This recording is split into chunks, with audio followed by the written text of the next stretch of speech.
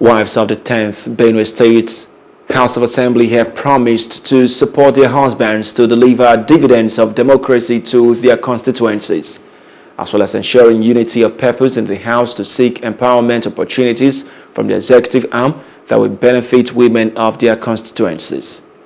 These were some of the resolutions reached at the inaugural meeting of the wives of members of the Benue State House of Assembly, chaired by the wife of the Speaker, Mrs. Cynthia Dajo in Makurdi. Our correspondent, Francis Ter, reports that the women also assured that Father Alia's administration is on track to reposition the state. I have always been advising there should be no discrimination, whether you are coming from APC or Labour Party. I have always advised him to carry everybody along because we need people. We need them together because politics is a game of numbers. But whether you are coming from a different background, it does not count, and I believe he's doing just that.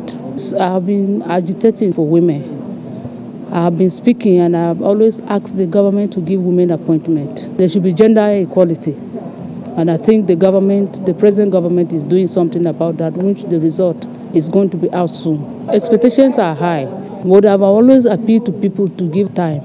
It is barely 2 months, and it is not high time we say the administration is not working. Administration is not working. It's working and it will work. So people should be calm for now. The 9th Assembly has done a lot, but people should expect greater things, greater heights. The 10th Assembly is there to take Benue State to a higher level, to a level that is beyond human imagination.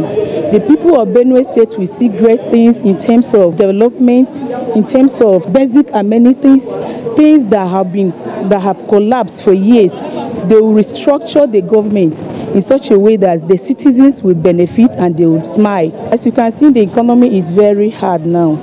In as much as the masses are expecting a lot from them, they should not wage war against them, but they should give them time so that they will put things in place for the good development that will come. I guess that will be enough. If the masses are not pushing them, they'll be able to put their plans on ground that will yield out positive results. The people of the state should understand that everything that happens in a state takes a process.